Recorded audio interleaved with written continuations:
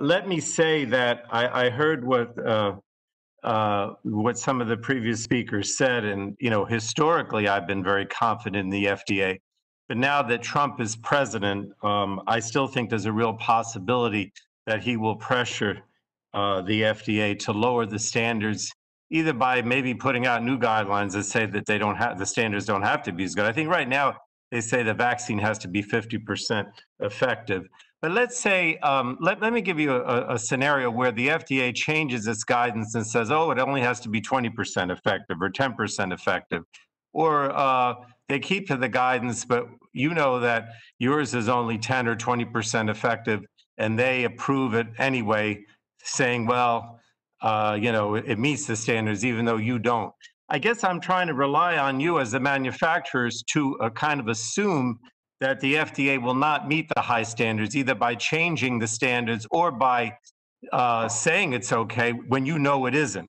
What can you do in those circumstances? I mean, I want to make sure that you will guard against any pressure that comes from the FDA, either to lower its standards or to approve something that you know doesn't meet the standards. How can we? What would you do as manufacturers to help us out in that regard? On the assumption that we can't trust the FDA the way you sort of assume. And let me start with I guess we could start with Dr. Pangalos. I know that's difficult to answer, but I want you to kind of assume what unfortunately shouldn't happen, which is that the FDA is approving the drug, even though it's only 10 or 20% effective. Will you tell us that? Do you feel an obligation to tell us that and give us that information? We'll start with Dr. Pangalos. Thank you very much for, again, a very important question. What I would say is, first of all of our interactions with the regulators have given us no evidence that they're lowering the standards or thinking about lowering their standards.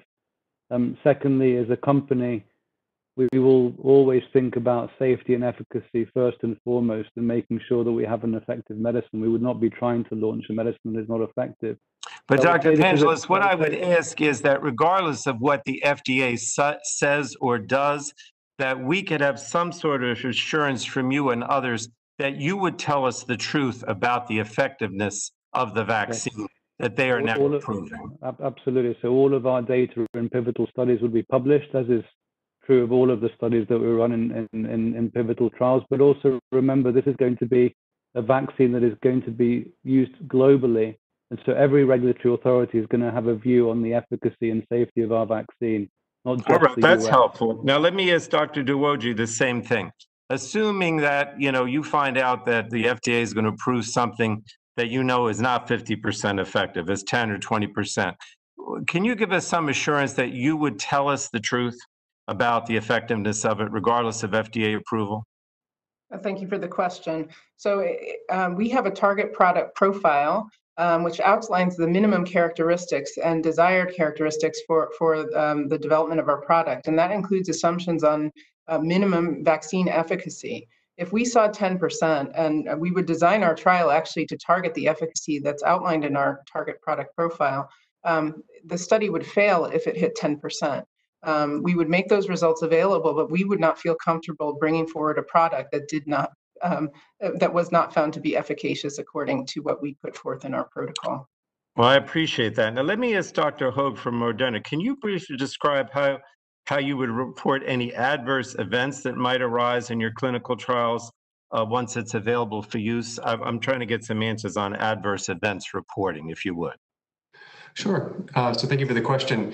Just like we've done recently in our New England Journal publication, any adverse events, we would publish completely that data, and we would expect to do that similarly for the phase 3 results, regardless of whether the trial is successful or not. It's important also to note, sir, that our vaccine study is being conducted in collaboration with the NIH, and they've actually set up an independent data safety and monitoring board that will be adjudicating and reviewing both the safety and efficacy of our study, which hopefully provides another level of confidence in the conclusions. All right. Thank you all. I appreciate your responses.